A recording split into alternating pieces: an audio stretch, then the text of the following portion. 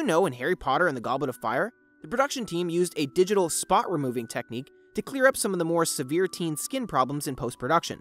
This technique had previously been used on TV shows like Desperate Housewives, and it came in handy for the Harry Potter film. The reason why they needed to use it is because makeup tested poorly for close-up shots in particular, and the main cast was going through puberty and experiencing physical changes. Check out my second channel in the comments below for longer videos.